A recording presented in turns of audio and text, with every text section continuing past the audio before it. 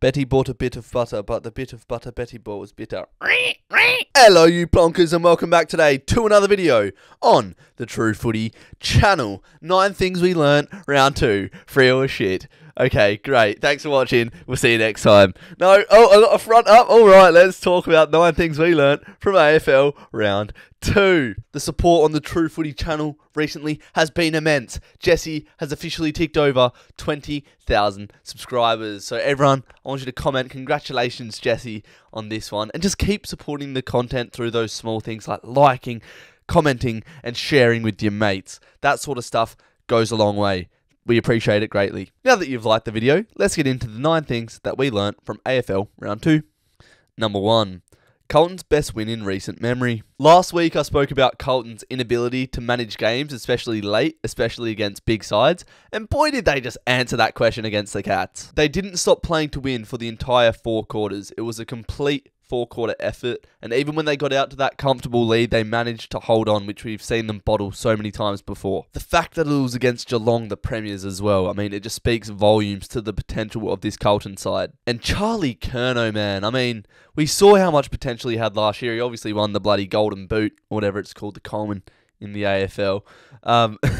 But he's just the forward that every side wishes they had. A powerful lad, one-on-one, you can't beat him. Literally kick it up on top of his head, one-on-one against a defender. Good luck trying to stop him. Man is powerful. He had 5 goals, 9 marks, and pretty much won this game for the Blues. What a talent he is. Their new acquisition, Blake Acres, did 1 or 2 good things. And Ollie Hollands is looking like he's going to be a very good player as well. Kid can run for days, fam. Doesn't get much better than that for Carlton fans. Well done. My hat, if I had one, would be off for you.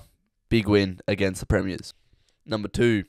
Brisbane flexed their muscles before bizarre finish. For 3.5 quarters, I think we saw Brisbane at their best. They were intercepting all of the D's long kicks, which I'm not a fan of the long bomb anymore. I've had enough of it. You've got to build the ball up slow. But Brisbane would intercept it every time and then launch very well from half back, chipping the ball up, using their midfielders to build up the play and then go quick once they had an opening. And Dunkley and Ashcroft coming into this side is just absolutely insane. The impact that these guys had on Friday night, I think it was absolutely massive. Will Ashcroft had the most disposals on ground for the Brisbane Lions, 31 touches and a goal at the age of 18. Are you shitting my dick right now? Talk about how good Nick Dacos is, a generational talent. Will Ashcroft is 1 year behind that. He's going to be a superstar, this kid. And around the contest as well, just this midfield depth, it's so OP. Even though they're coming up against Clayton Oliver and Petrarca and Viney, guys that we've seen can deliver flags to a football club. Like, if it's not Lachie Neale, it's Will Ashcroft. If it's not Ashcroft, it's Dunkley. If it's not Dunkley, it's McCluggage. If it's not McCluggage, it's bloody Berry. The depth, fam, it's insane, and is paying dividends right now for the Lions. And then the light tower sets on fire, probably an event caused by Satan himself to get his demons back into the game. You know, Brisbane, they lose all their momentum, the players cool down, then the demons bloody storm home and kick like 7 goals in a row and only ended up losing by, what, like 8 points or something like that, after being clearly outclassed all night. Bizarre game. Brisbane, they looked really good. Forwards, kicking snags as well, the usual contributors.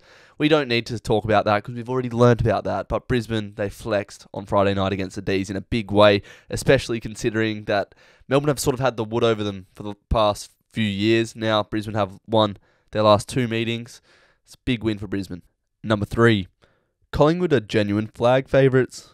All of the hype surrounding Port Adelaide after round 1 has quickly been evaporated up to the clouds, and I saw you were big on the power, Jesse. You look like an idiot. No, but in all seriousness, this Port side could still be good, but they're not as good as Collingwood, who right now are my favourites to win the premiership. They look like they are having a ball out there and pumping sides while they do it. I've said it before, I'll say it again, Nick Dacos is going to be the best player in the competition one day. I already think he's a top 5 player in the competition right now. He kicks with efficiency, hardly ever turns the ball over. He just looks like he's having fun, glides across the grass, the arse, and the glass, all at the same time. That goal he kicked when Pendlebury handballs it over his head just sums up what Collingwood are about right now. Everything that they do is just coming off. Handball over the top of the head, Nick Dacos, strike a tackle, and then just stroll into 50 and go, all right, I'll bang this in like it's nobody's business. Bang. He kicked another good goal when he was lining up for a set shot, goes around, bangs it in. Man, this kid is so special and he does it with such ease and swag. Swipe! And once again, they grabbed the momentum of the game, kicked 9 goals in a row, and the game was over before halftime. Collingwood, right now, they're box office, pay-per-view type stuff. They're playing extremely well. I don't see a weak spot in this entire side. I think their additions have been great as well. Bobby Hill, Mick Stay, and Tom Mitchell, they're all contributing after only 2 games. So there is no real downside at the moment for Collingwood, and for that reason, they are my flag favourites. Number 4. Tigers outclass the Crows despite crazy comeback. In the second quarter, Richmond were at their best. They were moving the ball terrifically well from their back half. Noah Bolter had a massive game down there. He's really showing how impactful he is, the big man. But their ability to transition the ball from the turnover into the midfield and get the ball out into space was immense. I thought it could have been a 10-goal margin going into halftime, and it nearly bloody was. But we expect the Crows to fight every week. I think that's a given now. We know that they compete every single week. It doesn't matter the quality of the competition that they're coming up against. You just know that they're going to fight tooth and nail until the final siren's gone. And they erased a 45-point margin down to a 1-point lead, the Crows. Now, the Tigers, that is quite worrying that you let a lead that big slip. We saw that last year against Gold Coast and it cost them. So that's going to be something that Richmond have to stamp out ASAP. But all that big comeback takes a lot of energy. By that time, Adelaide were stuffed. Richmond could impose their class again, and they ended up winning comfortably by 5 goals. My best on ground was Liam Baker. I think he's really starting to find his feet at the AFL level. He's already won flags and everything. I'm not saying that he hadn't found his feet, but he's just looking like he's really hitting his straps now. Hitting his straps in his prime. You know what I mean. Composed on the ball, silky skills, making it look easy. And shout out to Samson Ryan as well. Second game, 3 goals from 4 kicks. Great effort, young lad. See, when I stuff up, I can just make noises like that, and you can just edit me nicely. Please.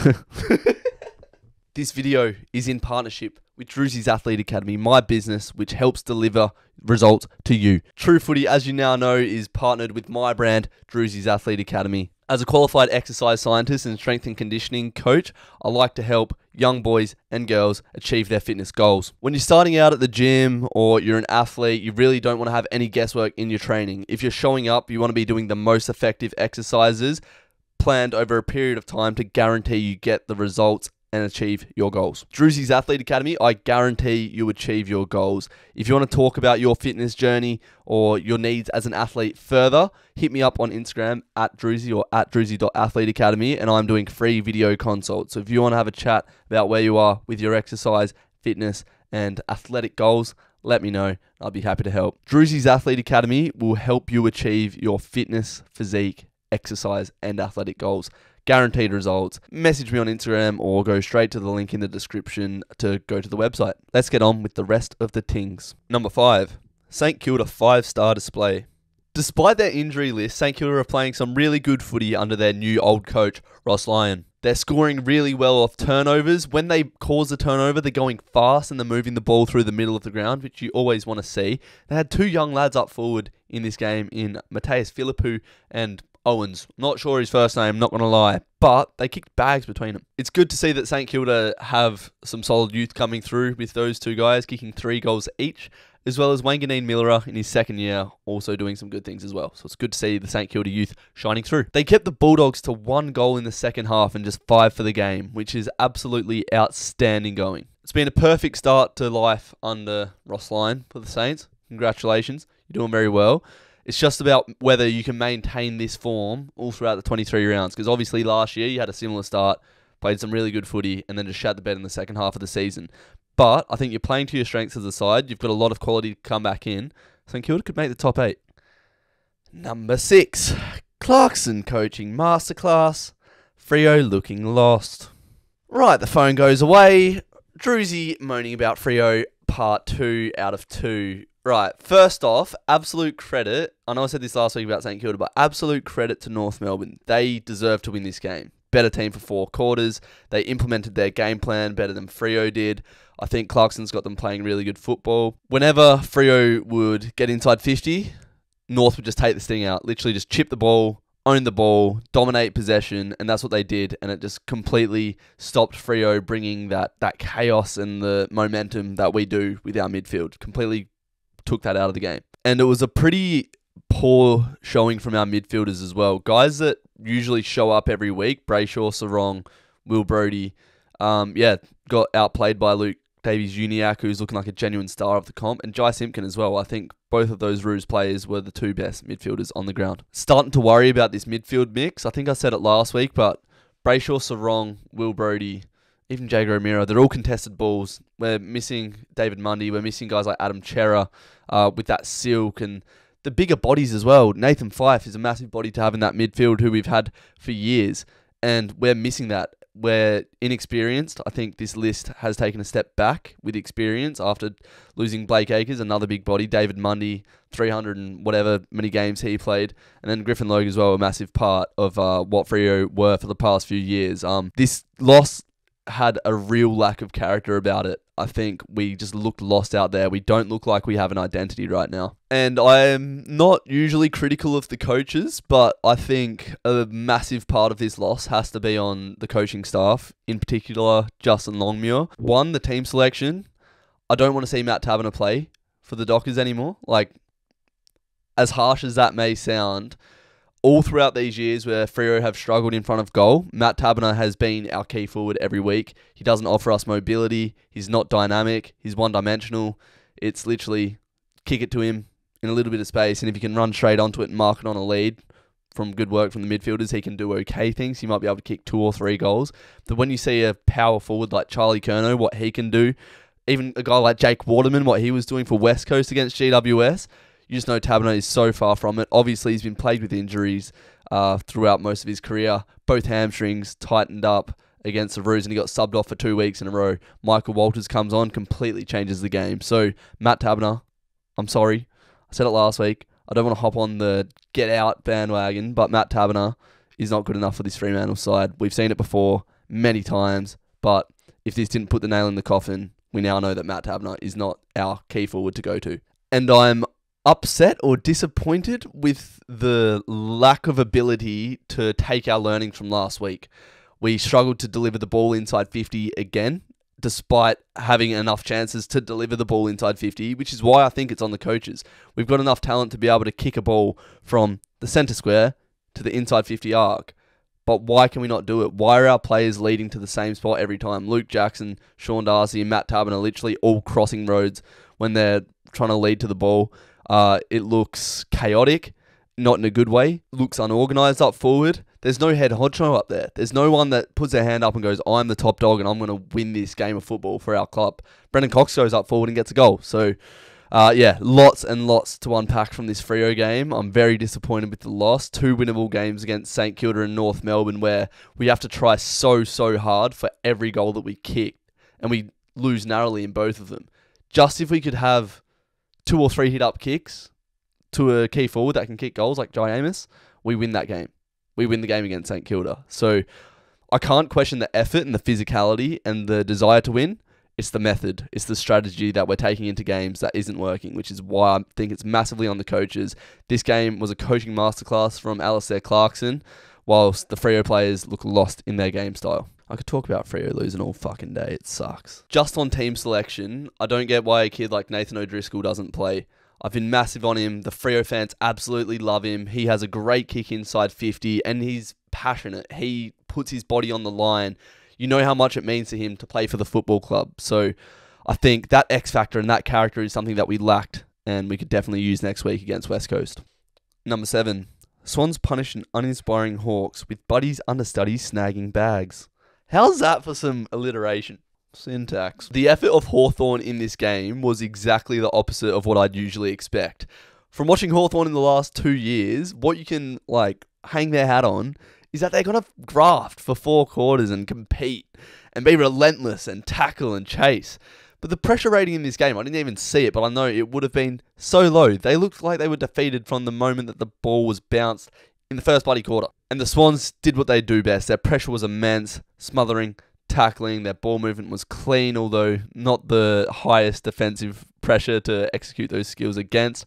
But I wanted to point out their 2 big men up top. They're 2 big young men. Logan McDonald, who was obviously drafted a few years ago from Perth. He kicked 5 goals and he's clearly put on a lot of size over the off-season. It always takes a bit of time for a power forward to become that power forward. They come into the league, they're frail, they're not powerful, they're just forwards. Even though Logan McDonald has had all the skill, he needed to beef up, which you can do with Drewzy's Athlete Academy. Side note, Logan McDonald has all the talent in the world, but now he's got the frame and the size to allow that talent to shine through, I suppose. So he looked really good. And then Joel Amadi as well, 4 goals. Got some really big, long, accurate set shots in this game as well. Big bombs, and he displayed his athleticism for the size that he is. He's a genuine freak of nature, this kid. So good to see that 2 power forwards can step up in the absence of Buddy Franklin. Buddy's studies snags against the Hawks, who pretty much looked uncompetitive, to be honest. Number 8. Essendon's pressure overruns the poor old Suns. Essendon's pressure is night and day from last season. Props to Brad Scott for getting this side regimented and allowing them to compete for 4 quarters, which eventually, I think, in the end, got them the chocolates over the Suns. The game was in the balance. 3-quarter time was neck and neck, and even early in the 4th quarter, and I just think their ability to run, chase, pressure, backed by their home crowd at Marvel, got them over the line in the end. Will Setterfield has added a lot to this Essendon midfield as well, I think. 25 disposals plus and a goal in his first 2 rounds in the red sash. And when you got guys like Andy McGrath with 25 plus, Parrish, Merritt, even Dylan Shield contributing with goals as well, they all had 25 plus. You can't just rely on Tuke Miller, Noah Anderson and Matt Rao to win you games of football, especially when you got this amount of quality coming through the Essendon midfield. And Gold Coast, I feel bad for you, but I just think your ceiling, it's so much harder to push up than any other side. I just feel like, where do they go to from here? This is a hard one for Gold Coast. Stewie Jew's going to come under the spotlight again, but what can you do? Poor old Suns. And number 9, West Coast giant win makes for a massive derby. West Coast come out in the 2nd quarter, kick 8 goals against GWS and have a happy Sunday afternoon at Optus Stadium. And I am fuming. Bias aside, I really like the look of a couple of their young players who played. Ruben Jinby, straight into the mix, inside mid, looking good, looking like a bull, which is what West Coast need. And Noah Long didn't have too much of the ball, but when he had it, he did a lot of good things. So props to that young man. Elijah Hewitt was the emergency sub, someone that I've worked with closely as my time as a strength and conditioning coach, training athletes, now in the AFL. Shout outs to him. He only came on for a little bit, only got 3 touches, but very good to see a young WA prospect getting into the AFL system, and he'll be very good for years to come. So we're starting to see some youth injected into this West Coast side. They moved the ball really well, West Coast, to be fair to them, and Waterman kicking 4 goals, Cripps, and their new acquisition in Jaden Hunt. They all had multiple goals and got a fair amount of the ball as well. So unlike Freo, who they're playing next week in the Derby, which is massive now, their forwards can kick goals and get the ball. This now feels like a do-or-die game for Freo. West Coast come into this season with no real expectations, but I would say, not even kidding, West Coast are the favourites going into that game. Now, that might sound ludicrous, but based off this year's form, West Coast have showed that they can actually kick the ball to their forwards to mark it and kick a goal. We do not have an Oscar Allen. We do not have a Jake Waterman. Whether it's identity, personnel, or system, West Coast's ability to kick score is better than Freo's. And ultimately, that is what wins you games of football. So Freo have to really put in some graft this week to come up against West Coast, who you'd think we'd smash at home on paper coming into the season. But now it's a do-or-die game. And as we know, derbies are a whole different kettle of fish. It doesn't really matter where you are on the table, on the ladder. When it comes Derby Day, it is fiery, it's feisty, the crowd is completely different, the whole dynamic of the game is different, so yeah, it's going to be a real squeaky one. Not going to lie, I'm shitting my pants for this Derby, because it's Freo's time to win derbies, but we are not in the form to win this one. So yeah, massive Derby coming up. I really hope Freo win. I will be streaming it on the Drewzy YouTube channel as well, so make sure you check that out. And there's the 9 things that we learnt from round number 2, but before you click off the video, come here, look. Leave a like, leave a little like-ski, and comment down below what you learned from the round. Share it with a friend if you thought it was good. And subscribe to the channel if you're new as well. True Footy road to 50k is on, baby. We appreciate you watching. Keep it locked to the True Footy channel, and we'll see you in the next video. Take care, you plonkers.